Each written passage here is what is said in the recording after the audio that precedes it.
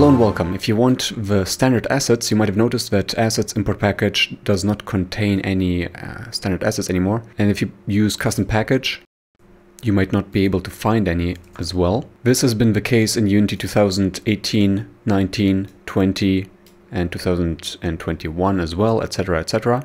That's too bad, but there are two solutions. One is to use the asset store, of course assuming that you are logged in, and then just search for standard assets and download the package. I'm going to show you that in a second.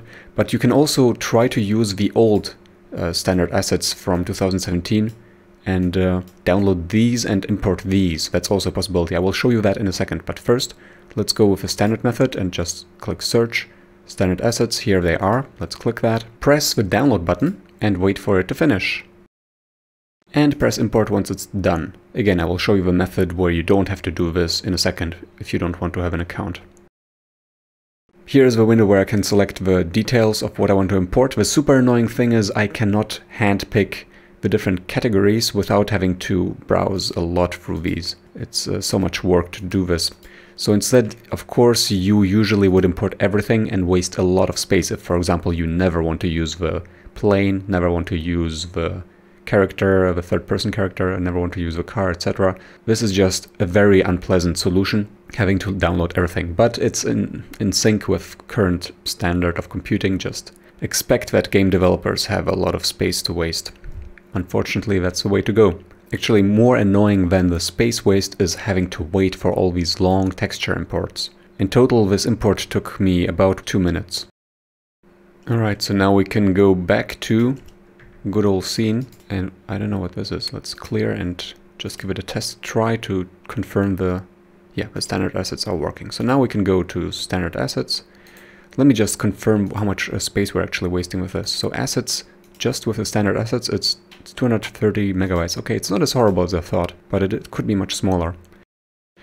Okay, standard assets, let's just create a cube, stretch it out a little, and go to characters, third-person character, prefabs, third-person controller, delete this part, get this one tagged with player, and I want, of course, a camera, prefabs, multipurpose, and let's go.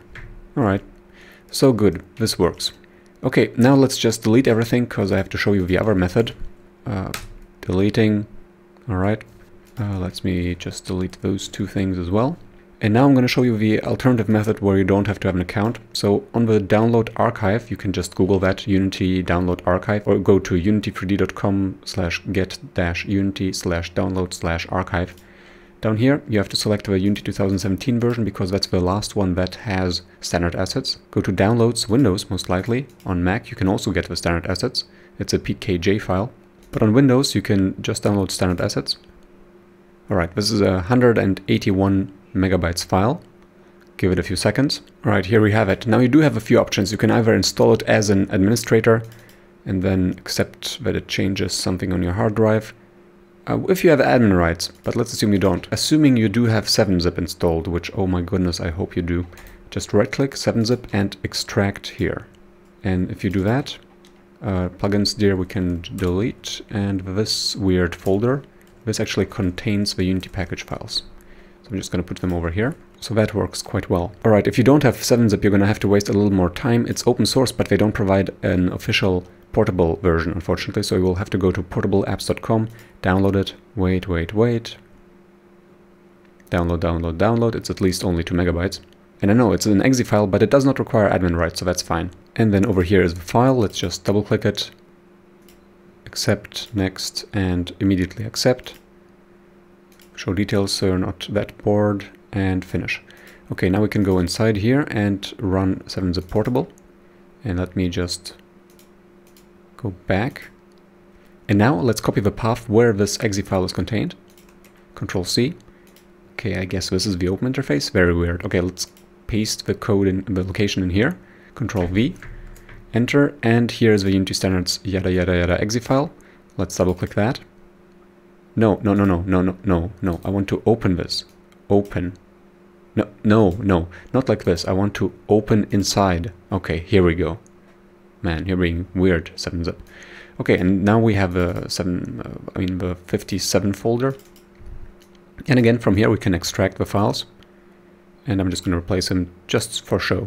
So this is how you do it without admin rights at all, without having to install this either, with the portable version of 7-zip, which I can now delete. I recommend 7-zip extremely, but I'm not ever going to need these again. Oops, I want to delete this. Okay, so these Unity file package files, blah, they should be at a permanent location on your hard drive somewhere from where you can always get them. I'm going to just put them on H. This is an SSD, and I'm going to copy this path. So now, in Unity, finally, go to Assets, Import Package, Custom Package, and here paste the path over here. Press Enter. And now you can select the single packages, so we can only import characters. This is only 23 megabytes. Okay, come on, let's go. Let's import this. This is a bit faster than importing the entire package. I mean, much faster. Only 20 seconds to be exact. Okay, so we're done with the characters. Now let's do the same. Assets, Import Package, Custom Package. The folder gets saved. And let's import cameras. Now this is going to be quick, because this does not have any textures. And it's already, okay, it has some images. Okay, it's already done. And now I can go to characters, third-person controller, character prefabs, drag it in, give it the player tag, and go to cameras, prefabs, and multipurpose, and we can start. And let me just check how much space we are, well, quote-unquote, wasting this way. Show an Explorer, and properties only 30 megabytes as opposed to 200 and something. Please let me know if this was useful, especially whether this second method was useful for you or the first one was enough. I really want to hear whether there are people in need of this kind of offline method. Maybe Unity will do something about their policy change in the last few years where the asset store is more and more important. Maybe they can't. Maybe they do need the people to be exposed to all the paid assets so they can make some money. I don't know about their business problems or hopes. Anyways, this is the solution to get more or less offline the standard assets. Of course, these are for 2017, so there is a slight risk that at some point it will just not work anymore, that the scripts will not work anymore. Then you will have to solve the problems as they appear in front of you, unfortunately. But I mean, if something huge pops up, I hope to make a video in the future as well. I will see you in the next video if you subscribe. Until then, ciao!